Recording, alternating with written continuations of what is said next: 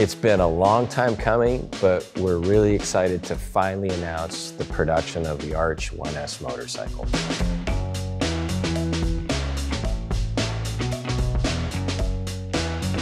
The 1S shares a lot of characteristics in the KR GT1, the feeling of a big, powerful American V-twin motorcycle. Where it differs from the KR GT1 is that it's a little bit more agile. I love the shorter wheelbase, the quicker handling, more of a sport-oriented riding position, sitting on top of the motorcycle rather than in it. I would say it offers a little bit more aggressive riding experience than the KR GT1. The 1S is our first single-sided swing arm, which is where the name came from. As with all Arch motorcycles, the 1S is graced with Öhlins suspension, both the Öhlins fork up front and an Öhlins shock on the back. We're using different wheels on the 1S. They're 17-inch front and rear. They're still carbon fiber, but they're a different, lighter spoke design. The chassis on the 1S, even though it shares some visual similarities to the KR GT1, is completely different chassis geometry. Quicker steering, shorter wheelbase, a lower steering neck height, a little bit different composition in that it uses a billet aluminum backbone combined with billet aluminum side plates.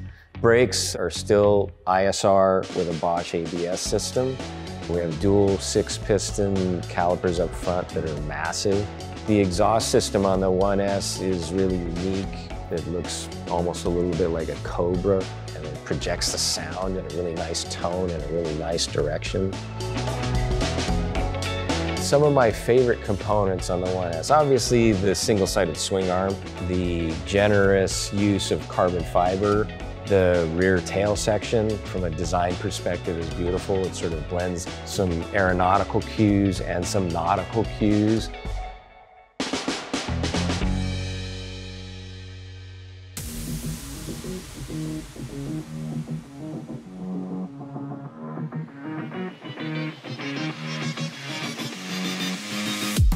One of the real challenges from a design and engineering perspective was the fuel filler. I wanted it to be sleek, so we have this aluminum panel across the top that has the Arch logo. And on the top of the A, you flip it up and turn it. The entire hatch with the gas cap comes up out of the gas tank in one fluid motion.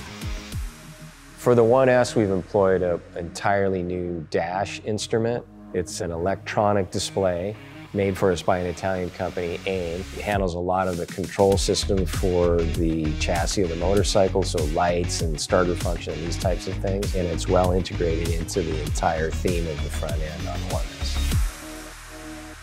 So it was really exciting in 2017 to take the 1S from a napkin drawing to finally a motorcycle that we could show the world. But since then, it's been 5 years in development, and with the challenges with the world, I'm super excited to finally have this motorcycle here and ready to share with the world.